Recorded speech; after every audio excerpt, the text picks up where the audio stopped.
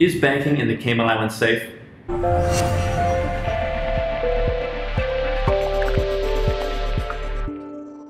I'm Nomad Capitalist founder Andrew Henderson, and today I want to talk about the idea that banking in the Caribbean, or banking anywhere offshore really, is something that's unsafe or something that's shady to do.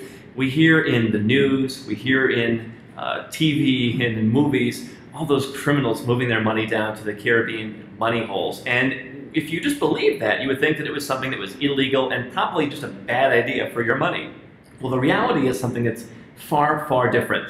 When I look at banking offshore, I look at two main criteria. What's the quality of the jurisdiction, and what's the quality of the bank? There are plenty of jurisdictions that are just average jurisdictions but have good banks. In fact, one of the safest banks in the world that I recommend to a lot of folks is actually in Lebanon, which is a place you wouldn't really think would have fantastic banks. On the other hand, there are countries, even in Europe, even the United States, where there are some really low quality banks and banks that have gone out of business. If you live in the United States, you have seen hundreds of banks fail in the last few years. Places like the Cayman Islands, that just doesn't happen that much. And so when you go offshore, you have to understand where you're banking. Where is your money going? Look at the financials of the bank that you're going to.